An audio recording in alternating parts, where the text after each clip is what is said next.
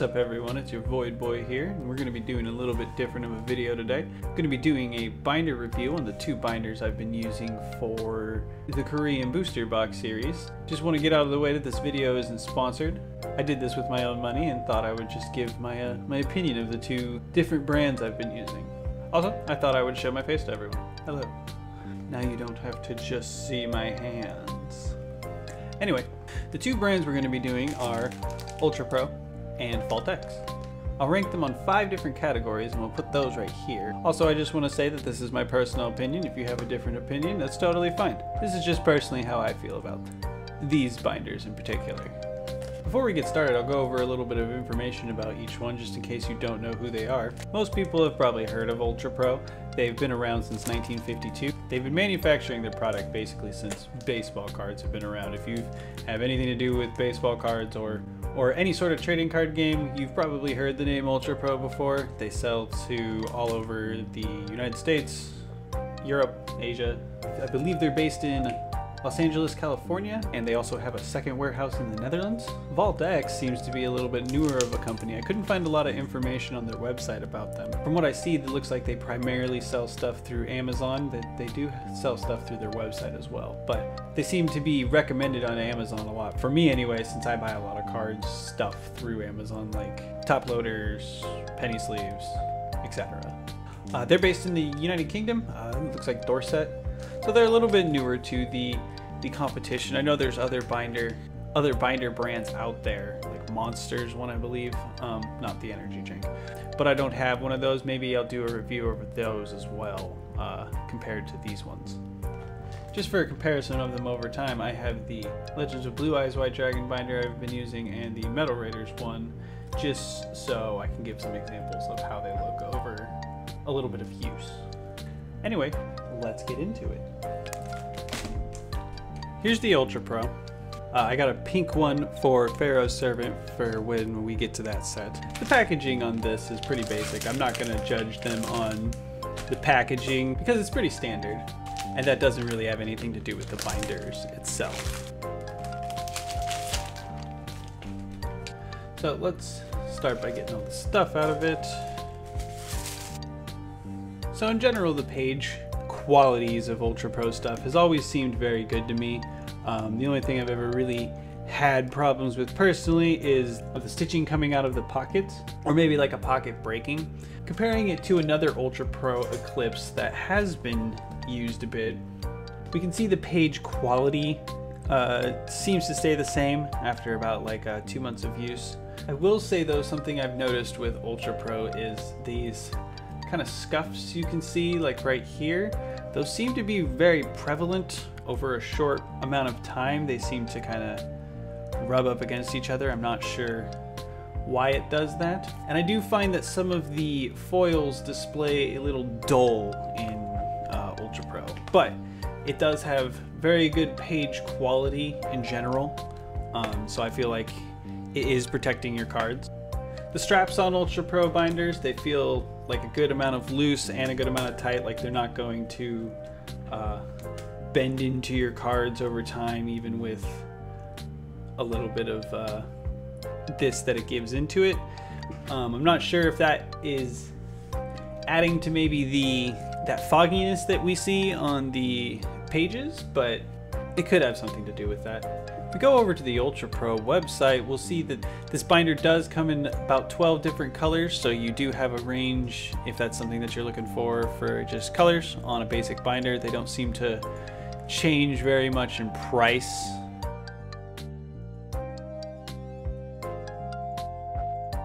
For whatever reason, the smoke gray one is $1 cheaper. And this pumpkin orange one is on sale. So you do have a wide variety of options for whatever color you want for a basic binder, and these ones do run pretty cheap, around like $10. So for price and variety, I'm going to give ultrapro 5 out of 5.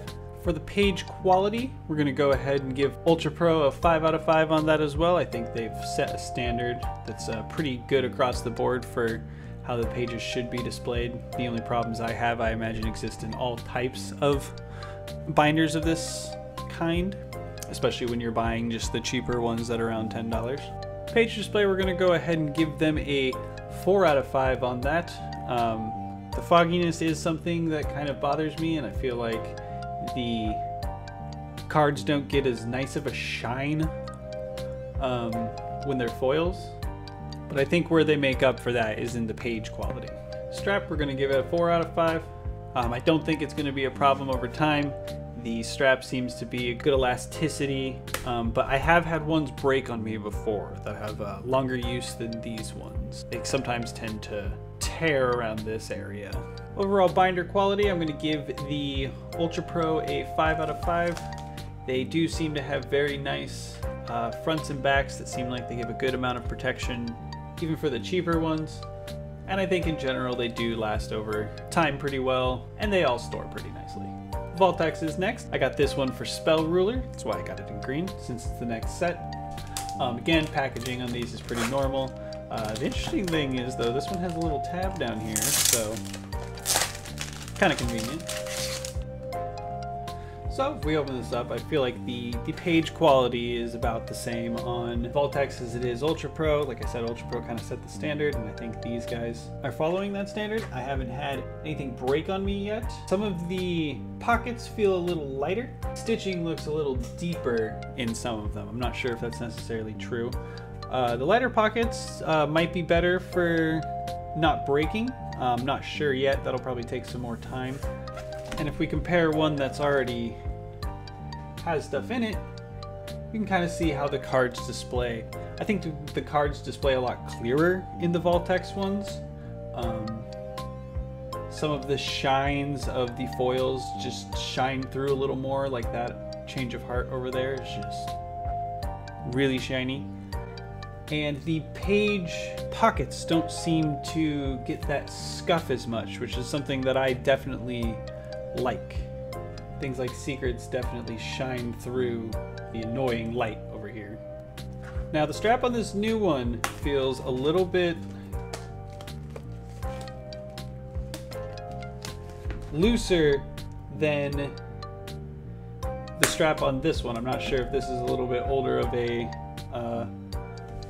model, or maybe I just got one with a really tight strap, but this strap is very tight. It's almost very concerning how it kind of bends down on here like this. I'm not a big fan of that too much. It hasn't damaged any cards yet, but I do start to see it kind of indent the pocket. So that's a little bit concerning. I've been keeping this one with the strap off a little bit, but the new one feels like it has a strap comparable to what UltraPro has. A little bit lighter, a little tighter, where I would like it to be. I mean, a little less tighter where I would like it to be. So I'm hoping this one has a little bit better of a strap quality and doesn't do what this other one did. So overall binder quality, I do think UltraPro has a little bit better of cover. I think these have a little bit lighter ones. They seem to kind of like bend in and cause indents a little more.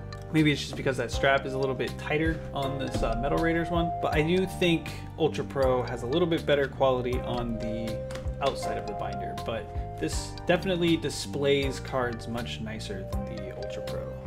If we go on over to the vaultx website, you see that they only have these 6 specific colors: black, this nice sky blue, the green I have, red, white, and yellow.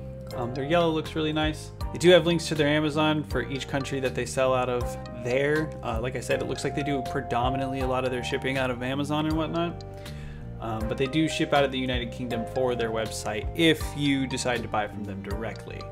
It looks like their binders run a little more expensive on their website. It looks like they all tend to run around $9.99 on Amazon with free shipping if you have Prime. So a little bit less on the variety of colors, but they do come primed. They do come really fast to you. You can buy UltraPro on Prime as well, but I think they're a little more expensive on there and a little more difficult to find. It looks like Amazon definitely tries to push vaultx. So for overall variety, we're gonna give it a 4 out of 5. It doesn't have as much color choices. You're kind of locked into 6, but that can change. and that isn't really something I think is super big. The page quality, we're gonna give a 5 out of 5. It has the same type of quality as the Ultra Pro, it seems. And I'm thinking maybe the lighter pockets might be a little bit better for overall breakage. Page display, we're gonna give vaultx a 5 out of 5. I really like how cards display in their binders. I think they have a really nice, sleek look. You flip through the binder, it looks real nice. Even with these glares that I have on here. But foils just pop out. You can tell what's a foil, what's not a foil. So we're gonna give that a 5 out of 5, like I said. Strap, it looks like they're working on the strap on this. I do have 2 different ones, at least in quality. For this new one, I would give it the same grade as a Ultra Pro one, but this one I'm not super pleased with just because of how it seems to indent the top. I would say this one probably has a 3 out of 5. I do think the overall binder quality of the fronts is a little bit weaker, and when you have this heavy strap, it does seem to cause some indents, like up in here. And I do worry about damaging some of the cards, so we'll give that a 4 out of 5. So if we go ahead and tally up these scores, it looks like they're both about the same. Maybe Ultra Pro comes in a little bit better on a quality, but I think the vaultx comes in a little bit better on the page display side of things.